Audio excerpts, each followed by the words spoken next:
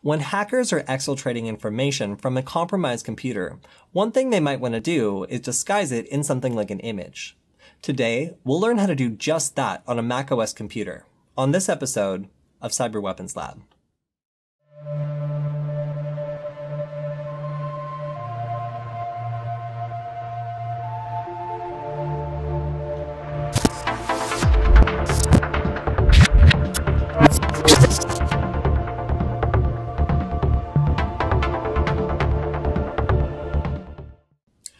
After a hacker has gained access to a computer, one of the biggest challenges is getting useful information off of it and back to an exfiltration server.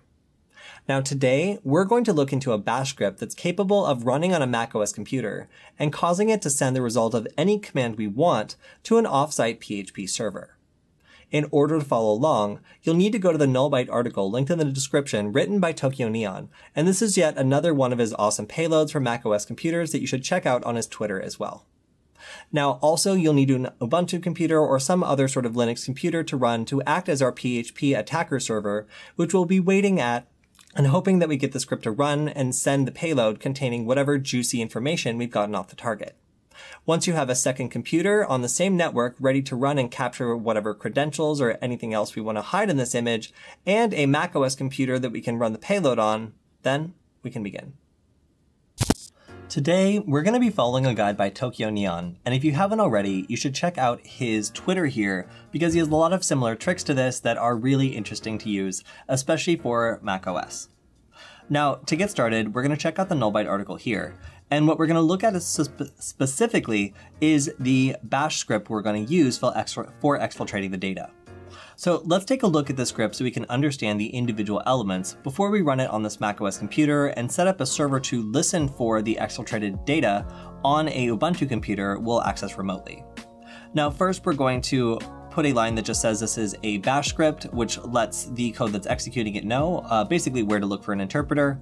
And then we're going to say exactly what it is that we want to exfiltrate. In our case, we're simply going to run whoami, which on our macOS computer here should just say skikar. Now next over here, we're going to need the Exfiltration Site.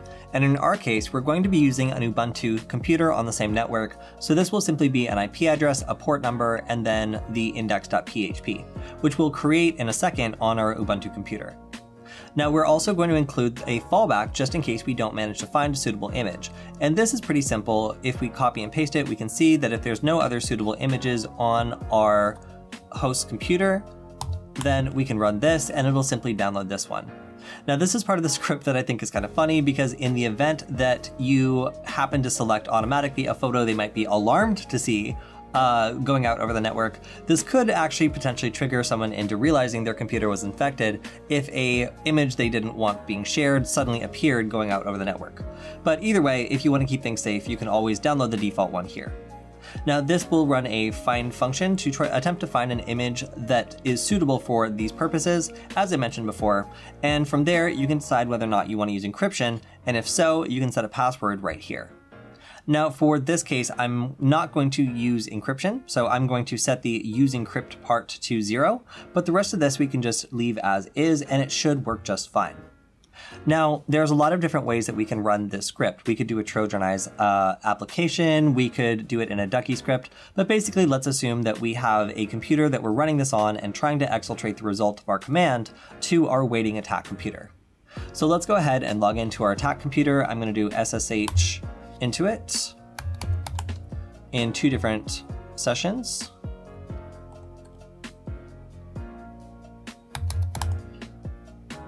All right, and then as soon as we're in, I'm gonna confirm that I am in a different box, and we're gonna set up the PHP server. So this is what we're gonna set up in order to listen for what we are attempting to capture. And we're gonna take this code and create something called index.php. And we can do that with nano by typing nano index.php. Now here you can see I've already pasted in the information we need to handle the image that's going to come and be saved to the attacker's computer. So once we copy and paste this from the article, just like that, we can press Ctrl X. We press Y in order to select Y to save it, and then we should be good. Next up, we are going to go ahead and deploy the payload, but we'll need to modify a couple things first. In my macOS computer, I already have the payload here, so I'm going to go nano payload.sh. Now, scrolling through this, you can see as I go down that I've changed the command to be who am I, and then I've changed the IP address here to be 8081. And this is important because you might find that port 80 or something might already be in use, and I'll show you what that looks like now. So on our attacker computer, I'm going to run php s, and then we need to make sure to specify the IP address that we are running this from. So I will specify 192.168.0.8. And we'll try to run it on port 80, but as you can see, it's already, oops, let's try to sudo it. You can see that it's already in use. So we'll try to do 8081 and see if that works. There we go. So now we have a PHP server running on port 8081. And if we run this, we should be able to successfully send the file to index.php at 192.168.0.8 on port 8081. Does that make sense? Hopefully. So we've also gone through and made sure that we're not using encryption. So we've set the value to 0. Let's find that there. Here it is. So using encrypt is set to 0. And if you want to play with that, you can. I just found I had a little trouble with it in this demo. So I'm going to press Control X and our payload should now be set. We've copied and pasted the one from the article on Null Byte and we've customized it so it will call back to our server. Now I'm going to go ahead and run, hopefully this will work, just bash payload.sh.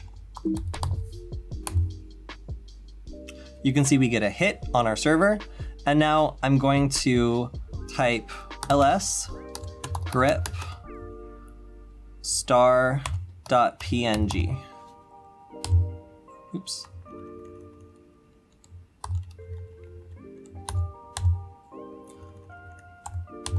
There we go. All right, so we've got a couple different PNGs. I'm going to run the command one more time. And we can see we now have another one, and it looks like, let's see, which is the new one? This one. All right, so this is our exfiltrated file. So in order to now see this, we're going to refer back to the article, and we're going to just basically use the most basic, the most simple command in order to try to look at this because we didn't use encryption. So if we just do a tail tac n and then the name of the image, we can go ahead in our box, type, oops.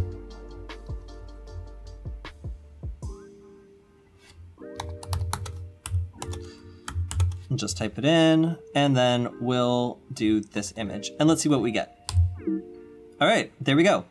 We can see that we have successfully exfiltrated Skakar. That is the result of our command that we ran. So that means that we've successfully been able to get this to steal information from our macOS computer and bring it all the way over to our attacker's computer, which is running Ubuntu.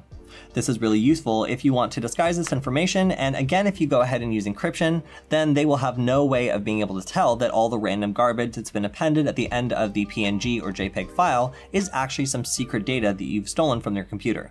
Maybe something like a payload I really like, which will exfiltrate the current PSK of the Wi-Fi network you're connected to. If you wanted to steal someone's Wi-Fi password, this might be a way that you could do that.